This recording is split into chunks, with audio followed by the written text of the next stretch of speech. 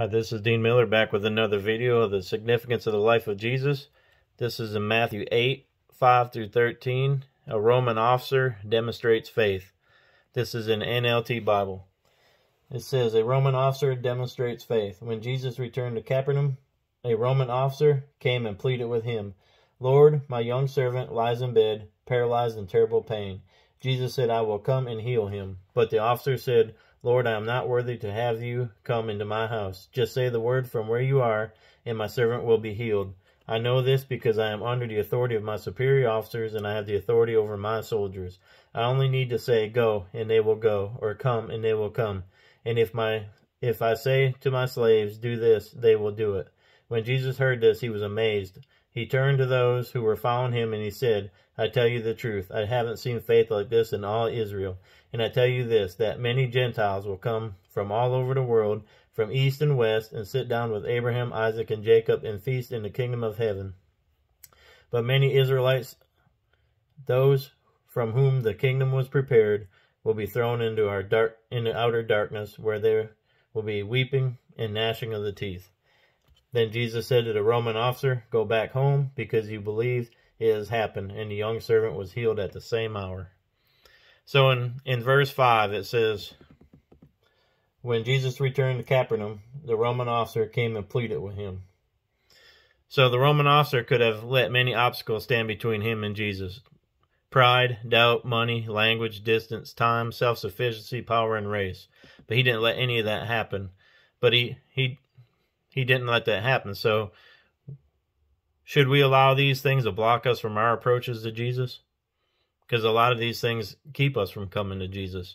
The Roman officer, or centurion, which some people call it, was a career military officer in the Roman army with control over several soldiers. The Roman soldiers were hated by the Jews for their oppression, control, and ridicule. The Roman officer became close to his servant and displayed great love for his servant in this request.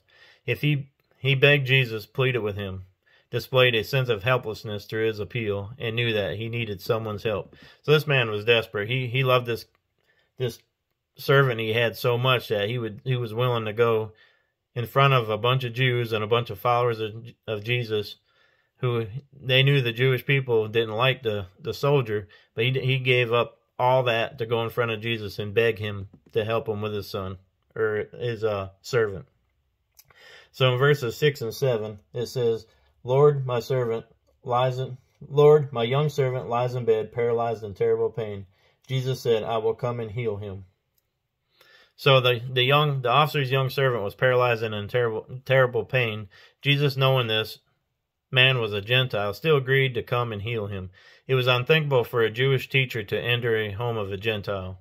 Jews thought that they were better because God chose them to give the law to, but should have realized that he was revealing the law, his heart, not to them, but through them for the rest of the world to see. So he didn't pick the Jews. He picked the Jews to get the Messiah to come from, but he was trying to use them to show the rest of the world how to be. So in Acts 10, 28 through 29, it says, talking to Cornelius, a Roman officer in Caesarea, Peter told them, you know it is against our law for a Jewish man to enter a Gentile home like this or to associate with you. But God has shown me that I should no longer think of anyone as impure or unclean. So I came without objection as soon as I sent for her.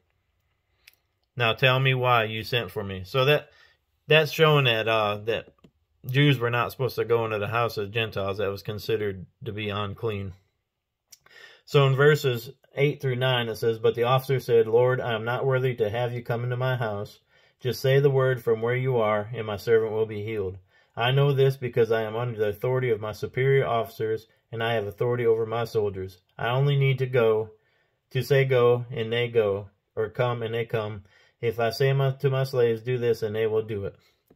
So the centurion was aware of the Jewish problem of visiting the Gentiles' home. That's why he told Jesus that he was, not worthy to have him come.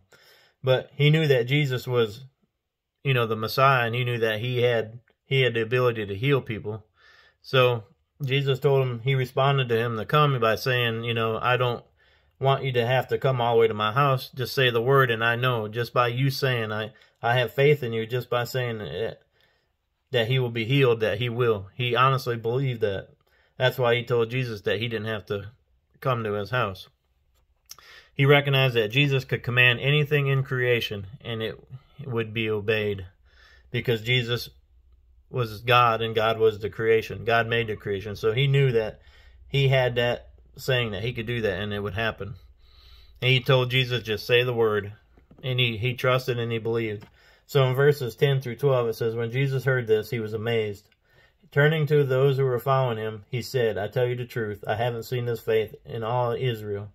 And I tell you this, that many Gentiles will come from all over the world, from east to west, and sit down with Abraham, Isaac, and Jacob at the feast of the kingdom of heaven. But many Israelites, those from the kingdom was prepared, will be thrown into outer darkness, where there will be weeping and gnashing of the teeth. So Jesus wasn't surprised. He had been looking for this genuine faith throughout his ministry, and here he found it. Out of all places, it was in the heart of a Gentile. It wasn't a Jewish person. And he was amazed. He turned to the crowd, showing this man as a model for them all. How would you like to be that, where Jesus pointed you out and showed you as an example to all his followers? He then challenged those who should know better to believe as this heathen man believed. He pointed to the coming day of the kingdom's full realization, when many Gentiles would be gathered from east to west to take their rightful places at the feast of Abraham, Isaac, and Jacob. When they go to heaven, there will be a great wedding feast in heaven when that day comes. But many Israelites, who had been given the covenants and the promises and should have known how to enter the kingdom of heaven, didn't believe that way. This also shocked the Jews, that a Gentile would take their place, and it was unimaginable for them. So they just couldn't believe that, a Gentile would take their place. They thought just because they were Jewish that they had a straight ticket to heaven, which isn't true. So in verse 13 it says, then Jesus said to the Roman officer, go back home, because you believed. It had happened. And it has happened. And the young servant was healed that same hour. So Jesus turned back to the Roman officer and told him to go back because of his faith, and that he truly believed that it happened. His servant was healed. And Matthew then recorded that at this very time when Jesus spoke, the servant was healed. So there's really two messages in this chapter here. The first message is that if you have faith and you believe in Jesus, that he can do anything for you, and he can move mountains for you if he chooses to do it for you. So that's the first thing, is faith. The second thing is that Jesus was the first time, this is one of the few times that Jesus came to show that God didn't just pick the Jews to go to heaven, that everybody would go to heaven, even the Gentiles. It doesn't matter what race, man or woman, adult, young, child, what you were, but Jesus is here for us all, Gentile or Jew. He came for us all. A Gentile with strong faith amazed Jesus enough to show his people that just because they were born Jewish, that they didn't have to have a sure way to heaven. Don't limit God by your mindset and your lack of faith. Faithful people of God gathered by faith all over the world will be gathered to feast with the Messiah. Don't be like the New Testament Jewish leaders and choose to ignore that Jesus' message is for everyone. They thought it was just for them. They didn't think it was for the Gentiles. We all have as individuals needs to choose to accept or reject the good news. So we have a choice. We can either accept the good news of God, or we can reject it. It's our choice. We all need to have faith like this Roman officer or the leper in the last video I did in our lives. If we have that blind and honest faith, that will land us in the promised land. I know for years that me personally, I wandered around the wilderness just like the Israelites did in Exodus. And I finally realized without Jesus, I would never find that promised land. It took me a long time. I quit going to church probably when I was 17 or 18 years old. And I started going back probably about 7 or 8 years ago. And it's definitely made a difference in my life. And I'm not too proud to get down on my knees just like the people who need something they're looking for and cannot find it. I'll get down on my knees just like they did. When you find Jesus like I did, there will be a certain peace in you that nobody can take away. Since I found Jesus, I have a peace in me that It's been nothing like before. I have no more anxiety about death like I used to have. I used to sit there and worry about what happened to me when I died. All that went away when I found Jesus. And I know there's a lot of people who know me, and seen some of the things I've done in the past. Yeah, I'm not perfect, and I'm still not perfect. But I'm trying to work my way there, trying to do the best that I can and share the word. And I'm not ashamed anymore to talk to people about God. The other day I was at work talking to people about God. I seen a couple of people looking at me, kind of funny, and it didn't matter to me because I'm not ashamed of it. Once I felt that way, I'll never go back to the way I felt before.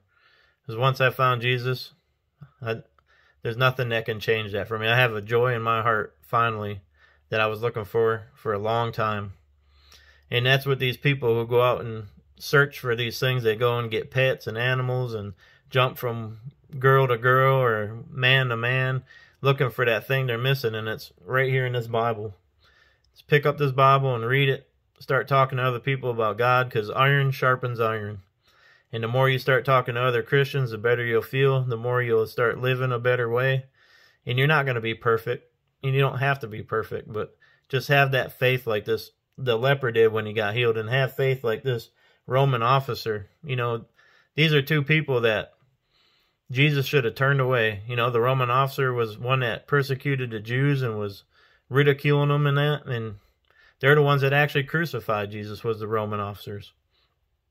But he still chose to help them, just like the leper. He wasn't supposed to touch him because he was unclean, but he did anyway.